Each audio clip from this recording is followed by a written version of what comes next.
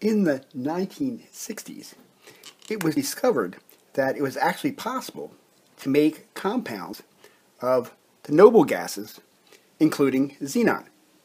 And one important example of such a compound that incorporated xenon was xenon tetrafluoride, which has the following structure. This is interesting for a number of reasons, one of which is that this particular compound has a square planar geometry. All 5 of the atoms are in the plane of the whiteboard, and all 4 angles are 90 degrees. So we see that this particular molecule belongs to the point group D4H. And we would like to demonstrate the various symmetry operations of this particular molecule. We can align our axes so that the x-axis goes along this way. In this direction, we have the y-axis, and the z-axis is sticking out of the board. So one of the first things which we want to look for is the high-order rotation axis. And we can see that there is an axis of rotation going through the xenon atom, and that it rotates this fluorine atom to this one, this fluorine to there, and so on around, so that we see that one of the symmetry operations, which is clear, is C4. So we see that we have a C4 rotation for this particular molecule. Not only that, but you can also see that if we go in the opposite direction, we have C4 minus 1. So we have C4, we have C4 minus 1. And we also notice that if we do 2 C4s in a row, so C4 followed by another C4 right after it, the overall effect is the equivalent of having done a C2. So we see that going in the XY plane, we have a C2 rotation just as well. We know that we always have E, so we'll just put that for the sake of completeness there. Now it turns out that there are a number of other rotational axes for this particular molecule. For example, if we go along the z-axis, we have a C2 rotational axis here. So let's demonstrate where that is. So we have a C2 here. And because this C2 goes through a large number of atoms, this is given the designation C2'. We'll see how that is distinguished from the other C2s in a second. So the unprimed C2 is coaxial with the high order rotation axis C4. This C2' is perpendicular to that. So immediately we see that we have a D4 group because we have a C4 as the high order rotation axis, and we have at least one C2 which is perpendicular to the high order rotation axis. By the same exact reasoning, we also have a C2' which goes along the y-axis,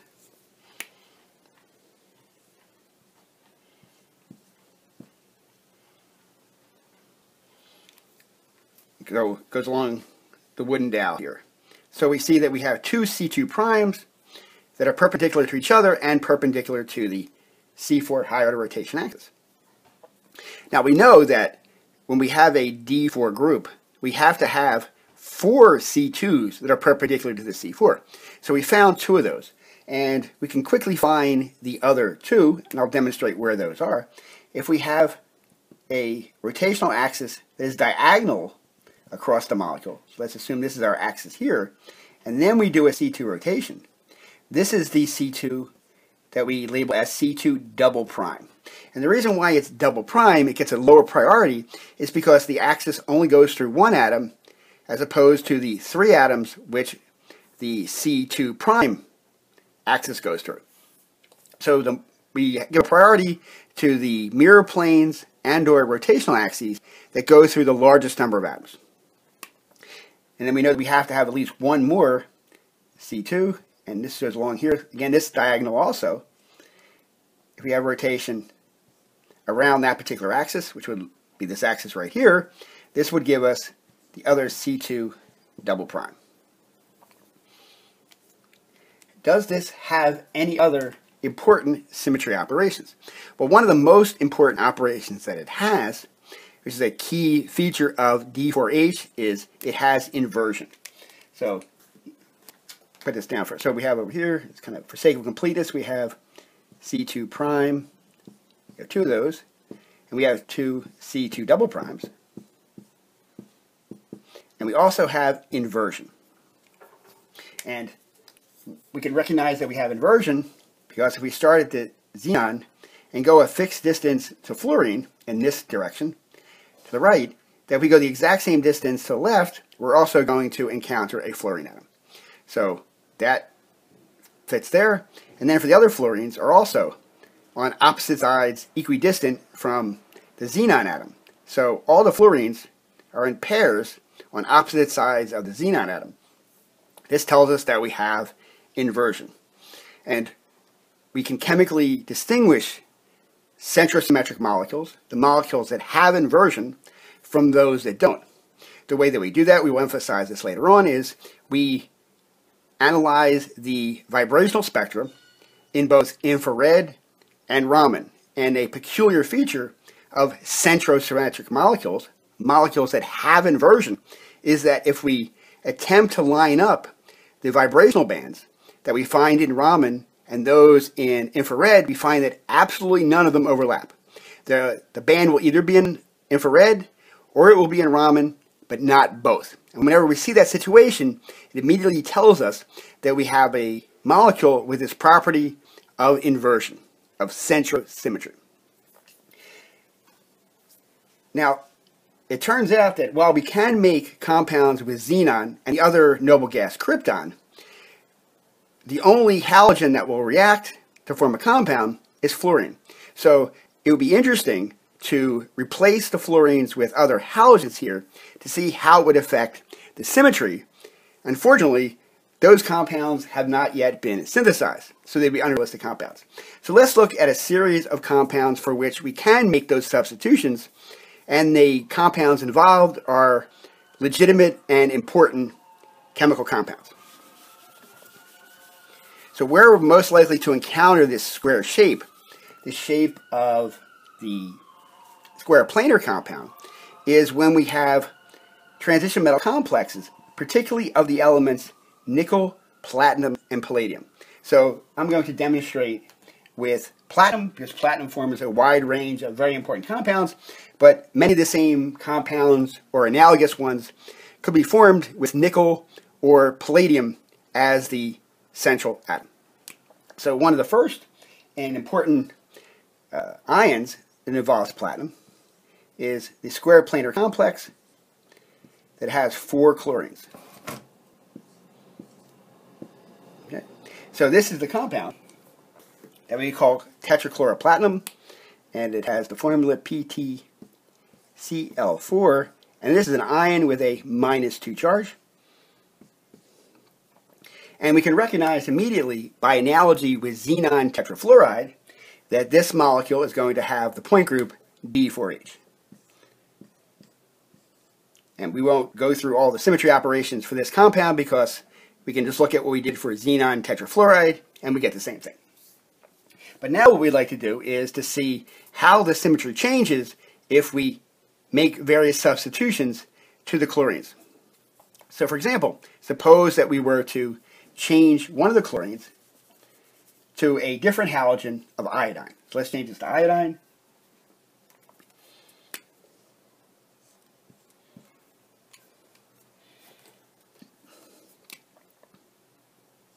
Now we want to see, in this particular case, what is the point group symmetry going to be. So now we don't have this compound anymore. Let's erase that. Now we notice that we no longer have our C4 rotation because it will take chlorine into chlorine, but would take chlorine into iodine. Since they're different, that doesn't work. It doesn't keep the molecule looking the same. So therefore, C4 is no longer a symmetry operation for this particular molecule. Do we have any other rotational axes? Well, you notice that along this particular axis, we have a C2. So it would rotate chlorine into chlorine. So we do at least have a C2 axis for this compound. So kind of show it going this way. So we do have a C2. do we have any other axes? Well, we have no more rotational axes that are higher than a C2. We have the identity, of course. But we also have mirror planes. So we have a number of mirror planes. One of the mirror planes would be in the plane of the board. So it reflects the top of the chlorine and the bottom. So almost as we take the molecule and fillet it, we assume that the atoms are infinitely thin, but we cut them even in half. And the top would look exactly like the bottom. So we do have a mirror plane in the plane of the whiteboard. We also have a mirror plane that goes north and south right down the center of the molecule and reflects the left half into the right half. So we see that we have 4 symmetry operations in this case. We have the identity, we have C2, and we have 2 sigma V's. So we have 2 vertical mirrors. And we'll begin to recognize that when we have this combination of symmetry elements, the point group assignment is going to be C2V. So by making a mono-substitution in the halogens attached to the platinum, we have reduced the symmetry from D4H to C2V. Well, now let's add another iodine. So let's put the iodine here.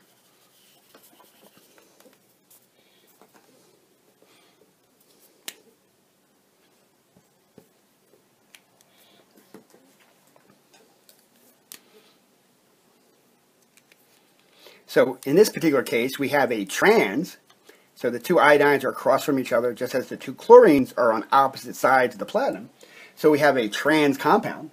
And this is going to be trans-dichlorodiiodide platinum. And again, it's going to have a -2 charge. So we can write it Cl₂I₂. You put it in brackets because it's an ion and it has a -2 charge. And we're interested in, and this is the trans isomer. So we are interested in what symmetry operations are present and what our point group assignment for this molecule is going to be. We notice along this particular axis, we don't have a C4 because that would take iodine into chlorine. But we do have a C2. It would take iodine into iodine, take chlorine into chlorine. So along this particular axis, we do have a C2.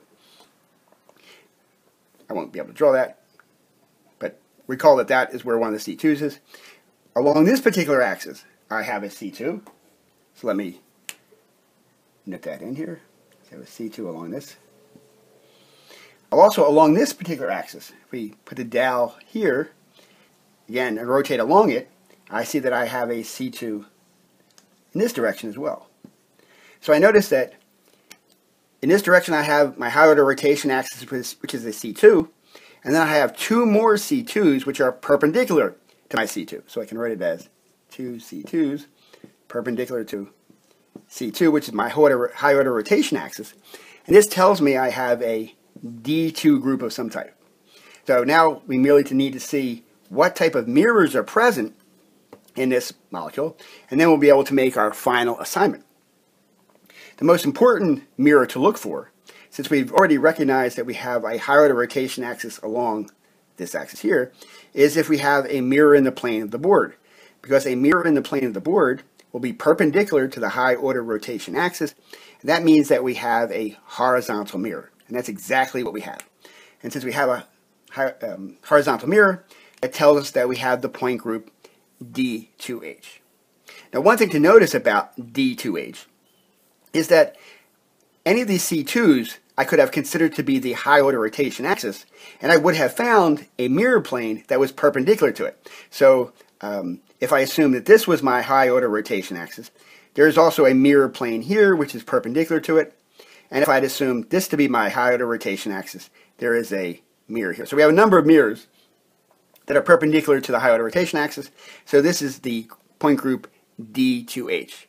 Again, an important thing to recognize about D2H is that in addition to the other symmetry elements that it also possesses inversion. So this is again a centrosymmetric molecule, and I'll be able to recognize that relatively easily by using the combination techniques of infrared and Raman spectroscopy.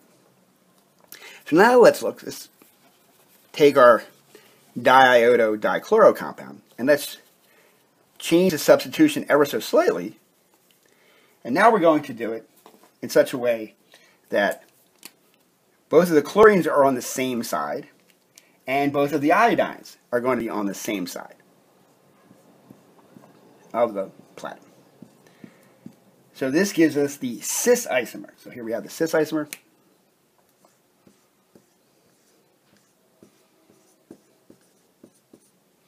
And this compound will be chemically distinct from the trans isomer that we had previously examined. It will have different chemical properties. And now we want to see, in addition to having different chemical properties, will it also belong to a different point group family? So let's see what we have here. If I try to do a rotational axis perpendicular to the board, that would take chlorine into iodine, which doesn't work. If I try to do a C2, it would take chlorine into iodine, which also doesn't work. So there are no high order rotation axes that go through along the z-axis here that are perpendicular to the plane of the board. But I do have a C2 axis that goes diagonally across. So I go along this way and flip the molecule. It would take chlorine to chlorine, it would take iodine to iodine, and platinum is along the axis, so it doesn't move, it's not affected. So that shows us that we do have at least one C2 axis. Let's see if we can have green here to show this. So here is the axis, and the rotation will go this way, and this is a C2. And this is my high order rotation axis for this particular molecule. I have two mirror planes. One is a plane in the plane of the board. It's because we have a square planar compound. We'll always have this particular mirror plane, so long as all the substituents are individual atoms. But notice that this mirror plane includes the axis. It's not perpendicular to it. Therefore, it makes the mirror a vertical mirror. And we also have a mirror plane which goes along here, which again includes the C2 axis. And because it includes the high order rotation axis, that makes it a vertical mirror. The symmetry operations that we found for this molecule, and this is all of them, we have E, the identity, we have a C2, and we have two sigma V's. And with those combination of four symmetry elements, we recognize pretty quickly, we hope, that we have the point group C2V. So not only does this particular isomer belong to a different point group, but now we have a molecule which is not centrosymmetric. So if I had two containers, one containing the cis isomer in a pure form, and one containing the trans isomer, I could distinguish them using vibrational spectroscopy. There are other techniques that would accomplish the same results, but there's probably no combination of techniques which can do it more quickly and more inexpensively. So that's a great thing to be able to do. So let's see if we can make some other changes in the molecule and see what the point group assignment will be as we keep making slight changes in our square planar compound.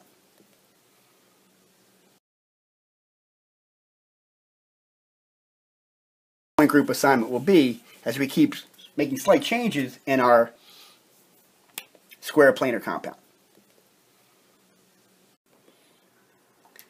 Now let's try to do a more complicated substitution pattern. And in this case, we're going to include two chlorines. There are two chlorines. One iodine.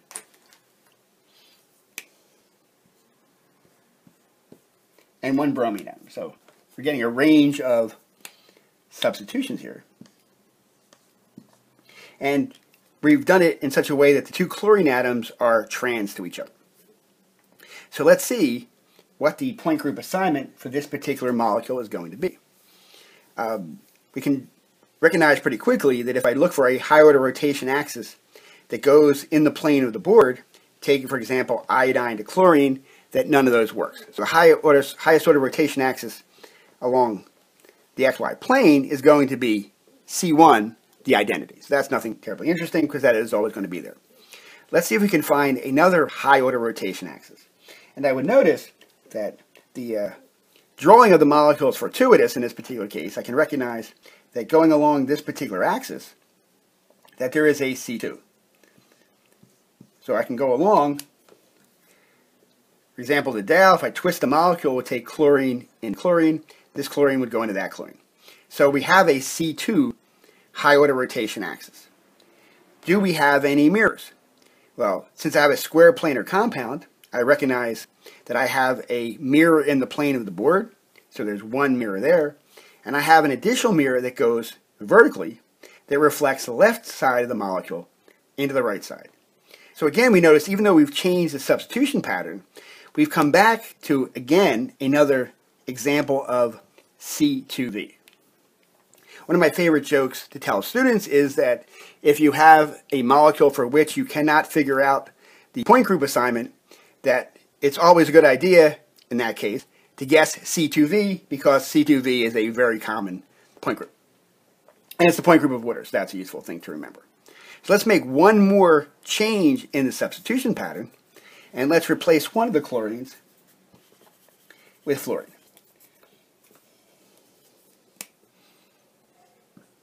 So now I have 4 different halogens surrounding my platinum atom. And this has pretty much eliminated all of the rotational axes, because if I put an axis along here, it would take fluorine into chlorine, which doesn't work. If I go diagonally, it would take fluorine into iodine, which doesn't work. If I go horizontally, it would take bromine into iodine, which doesn't work. If I try to go through the platinum, it would take iodine to chlorine or bromine or fluorine. None of those work. So there are no high order rotation axes higher than a C1. And we notice that it doesn't have inversion, and it seems at first to have no symmetry operations other than the identity. But it does have one. And keep in mind that we're looking at molecules which are square planar. Since it's an entirely planar molecule, we do have a mirror in the plane of the board. And that tells us that the two symmetry operations we have are E and sigma for a mirror. So this tells us that we have the point group CS, where S stands for Spiegel.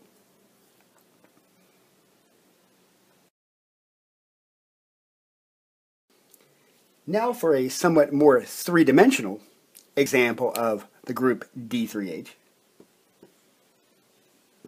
We can look at an important compound, PF₄I. So this is phosphorus pentafluoride. And this has a structure which we call trigonal bipyramid. We notice that there's a planar section of a equilateral triangle of these 3 fluorines along the equatorial region of the molecule. And then above and below the plane, through the center, we have 2 other fluorines. And these are said to be in the axial positions. So these are in the axial positions. These 3 are in the equatorial position. And again, we have the point group D3H. And we have D3H because if we do a rotation, our high order rotation axis will be along this particular axis here. And that is a C3. That would take this fluorine to that fluorine, this fluorine to this one, and this one to this one. This fluorine, the phosphorus, and the fluorine at the bottom are all along the axis, so they're not affected by the rotation. If we were to rotate in the clockwise direction, we would get a similar looking molecule. It works the same way as if we had merely a triangle in the center. Again, if we were looking for where the mirror planes are going to be, in the plane of the triangle here, that's where our horizontal mirror is going to be because it is perpendicular. Can you make a note of this? So it's perpendicular to the high order rotation axis. So that is where our sigma H is going to be for this particular compound. And then we have a series of sigma V's. And so our vertical mirrors are going to go through phosphorus. The first of the, and every one of them is going to go through the phosphorus and the 2 axial fluorines. The only difference is going to be, one additional fluorine is going to be in each vertical mirror. So one of the vertical mirrors would include this fluorine, fluorine, fluorine, and phosphorus along there. The second one would include this fluorine, phosphorus, fluorine, fluorine. And then the third would be through here. So we go through this fluorine, fluorine, fluorine, and phosphorus. So if we go through all the symmetry operations of D3H, we would notice that we've met the requirements of the group. Last but not least, since we're naming it as a D group, we know that there has to be at least one C2 that's going to be perpendicular to the high order rotation axis. So let's show where that is. Well, if we draw C2 through here,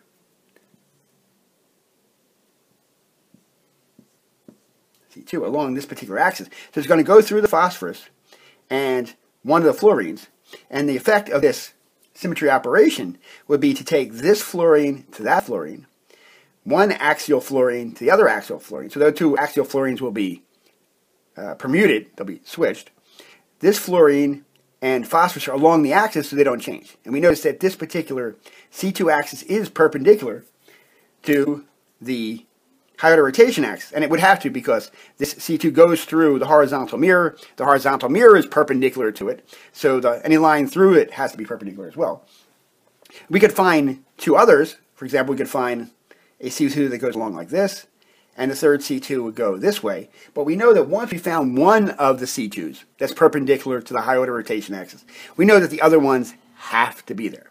So we can go through and notice that the trigonal bipyramid, where all the substituents are the same, is an important case of the D3H point group.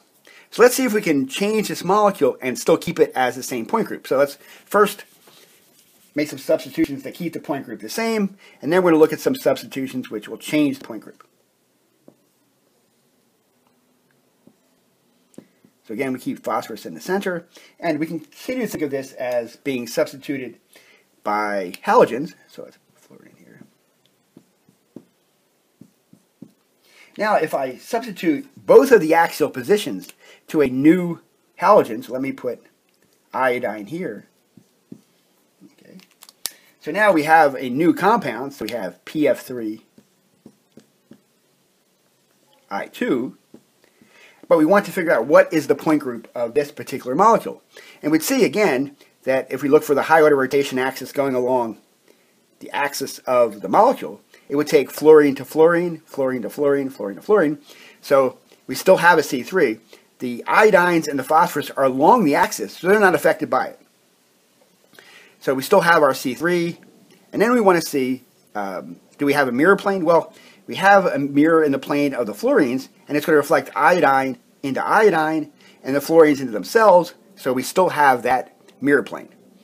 Do we have a C2? Well, again, the C2 would be, for example, along through here. This might be a C2 axis. Let's see if that really is a C2. We notice that the effect of this C2 axis is to swap the two iodines, so that changes iodine into iodines, okay. It's going to keep phosphorus and fluorine the same because they're along the axis, and it's going to swap this fluorine and that fluorine. So we see that we still have a C2 that's perpendicular to the high order rotation axis. And since that's true, we can have the point group D3H.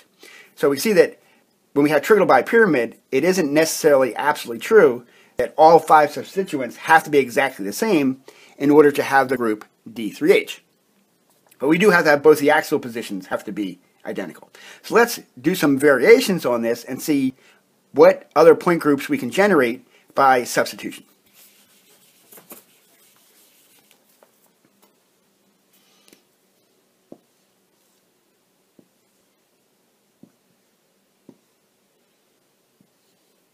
So the first example is, again, use an intermediate of the two that we've used so far. Let me have one fluorine, but switch the other one to iodine. So now only one of the axial positions is going to be iodine, and one is going to be fluorine. Well, do we have a C3 rotation? Well, if I again rotate along this axis, it's going to take fluorine into fluorine, fluorine into fluorine, fluorine into fluorine. So we do have the C3. So the C3 has not been affected by changing the axial positions of the trigonal bipyramid molecule. But let's look at the mirror plane. Well, if we're looking for a horizontal mirror, that would be the plane of this equilateral triangle. It would have to reflect fluorine into iodine. It doesn't work. So that means we don't have a mirror going from here to there. So the mirror plane that would have been, if it had been a mirror plane, that is perpendicular to the high order rotation axis is not there, so we don't have a horizontal mirror in this case. Let's see if we have a C2. Let's see if we can even have a D group. Well, if I try to put an axis along here, for example, that would flip fluorine into fluorine, which is okay, but it would also flip iodine into fluorine, and that's not going to work. So if we go along this, turn the molecule over, it's like turning over an egg timer, sand timer, it's going to swap iodine and fluorine, so we don't have a C2. So we do not have a D group even. But we know that we have C3 as our high order rotation axis. We want to see if we have any other mirrors. And we notice that we do. So we have, going through fluorine and phosphorus, I can have a mirror that's going to go fluorine, iodine, phosphorus, fluorine. So I can actually have a mirror plane because it's going to reflect fluorine into fluorine. That's going to work. So I have a vertical mirror going that way. Also going through this phosphorus, the phosphorus, fluorine, fluorine, and iodine. That's a second vertical mirror. And then the third vertical mirror would include fluorine, fluorine, phosphorus, and iodine. So we're going to have 3 vertical mirrors. So that tells me that this molecule belongs to the point group C3V. Let's see if we can make any other interesting permutations on this. Let's see if we can, what happens if we change the equatorial positions. So I change the equatorial position. Let me change this to something like bromine. Do I have a C3 anymore? Well, if I have a C3, it's going to rotate fluorine to fluorine, which works, but it would also rotate fluorine into bromine, which does not work. So we no longer have a C3. So C3 is gone. Let's see if we have a C2. Well, if I try to have a C2 along here, that would take fluorine into fluorine, which works, but would also take fluorine into iodine, which doesn't work. So we don't have a C2 in that particular direction. Let's see, what else do we have? Okay, so we have, along this way, we don't have any C2s. We have, so our higher order rotation axis is a C1. So that's all we have is C1, which tells us that we have the E operation. But let's look for mirrors. Well, we notice that we don't have a mirror in the plane of the equilateral triangle because that would reflect fluorine into iodine. But do we have any vertical mirrors? And look, it turns out we do. If we have a mirror that goes between the fluorines and through the bromine, it also goes through the middle of the iodine and through the middle of the fluorine. I'm going to show that this way. So it reflects 1/2 of each of those into the cells. So that's going to work. It's going to reflect fluorine to fluorine, goes right through the phosphorus, goes right through the bromine, right through the iodine, and right through the fluorine, so those don't count. So since it reflects fluorine to fluorine, I do have a mirror. And the only symmetry operation that we have for this particular molecule is going to be the mirror plane. So that tells us that the point group we have is going to be CS. So that is the only mirror plane, the only symmetry operation we have. So therefore it belongs to the point group CS. That's all we're going to look at as far as symmetry point groups related to D3H for the time being. But be sure to subscribe. Thank you for your attention. Have a good one. Be sure to subscribe. Thank you for your attention. Have a good one.